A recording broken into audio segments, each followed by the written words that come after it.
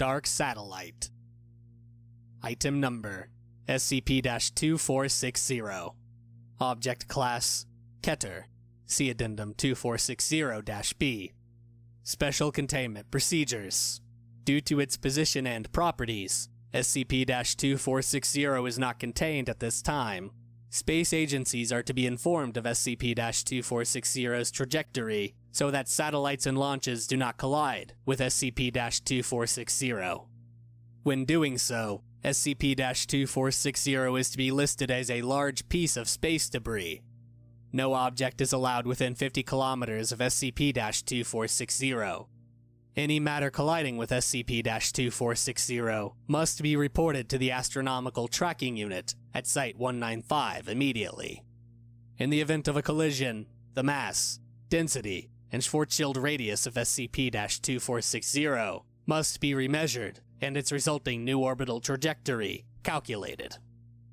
Description: SCP-2460 is a gravitational anomaly in elliptical orbit around the Earth. It has an orbital period of 4 hours, with a furthest distance from the surface of the Earth of 12,430 kilometers, and a closest approach of 395 kilometers. Measurement of the gravitational anomaly indicates it has a mass of 1.24 by 10 to the 13th kilograms. At the location of the anomaly, there is an apparent object of approximately 50 meters by 30 meters by 15 meters.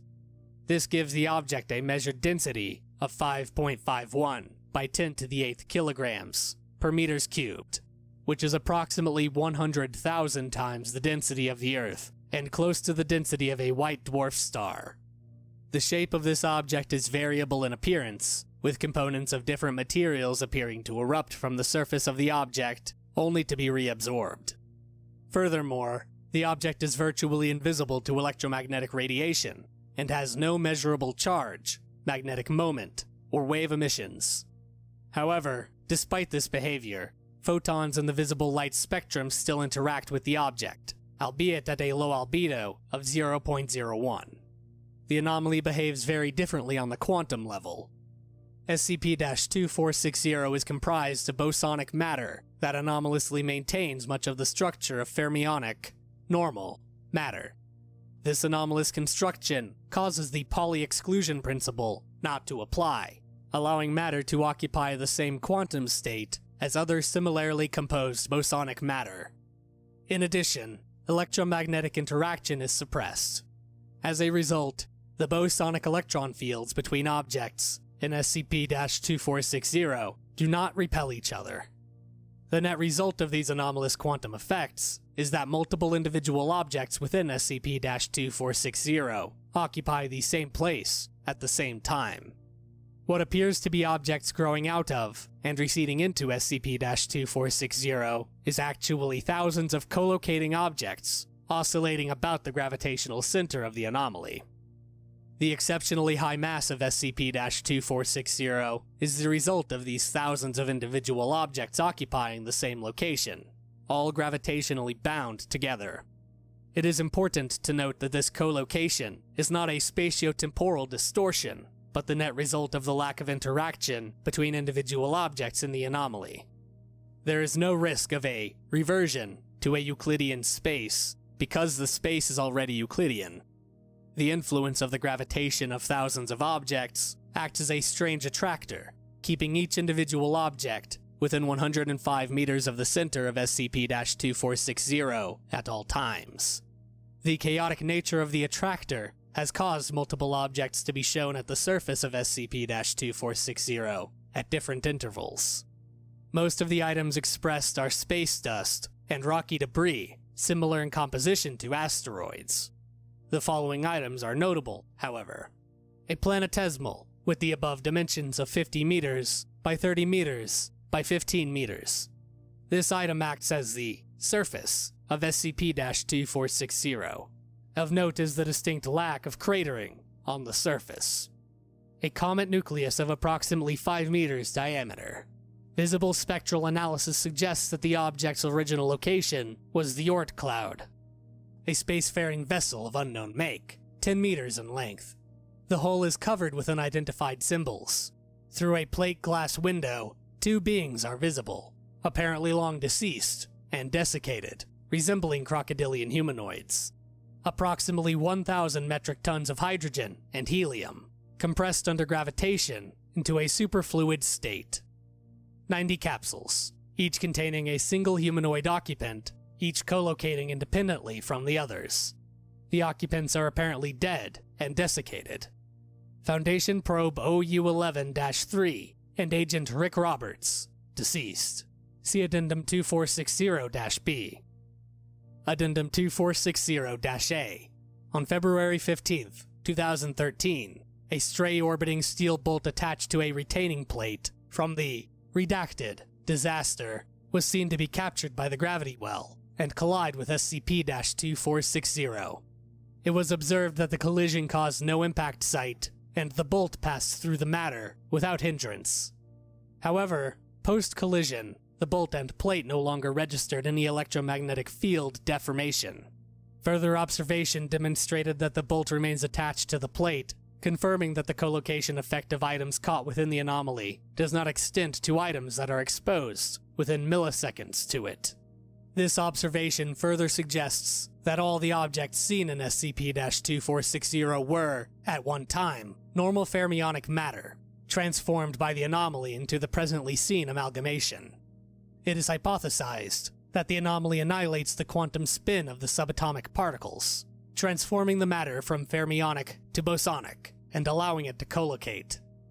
Containment procedures updated to prevent further matter collisions with SCP-2460. Further testing is suggested. Addendum 2460-B. On February 5, 2014, SCP-2460 was noted to pass within 70 kilometers of Foundation Orbital Unit 11, and a sortie was authorized to intercept the anomaly for quantum measurements. Agent Rick Roberts was sent in Probe OU-11-3 to examine the anomaly at close range for testing of the quantum signature of the matter within the object. Radio contact with Probe OU-11-3 ceased when the probe came within 5 kilometers of the central mass. Approximately 0.5 seconds before loss of contact, apparent density of the low Earth orbit medium seen to increase from 1.0 by 10 to the negative 11th kilograms per meters cubed to 7.3 by 10 to the negative 9th kilograms per meters cubed. All remaining data from the experiment comes from the cameras aboard Orbital Unit 11. Agent Roberts quickly noted the lack of radio contact and engaged thrusters to maneuver away from SCP-2460. The fuel was seen to ignite and pass ineffectually through the hull and cabin of Probe OU-11-3.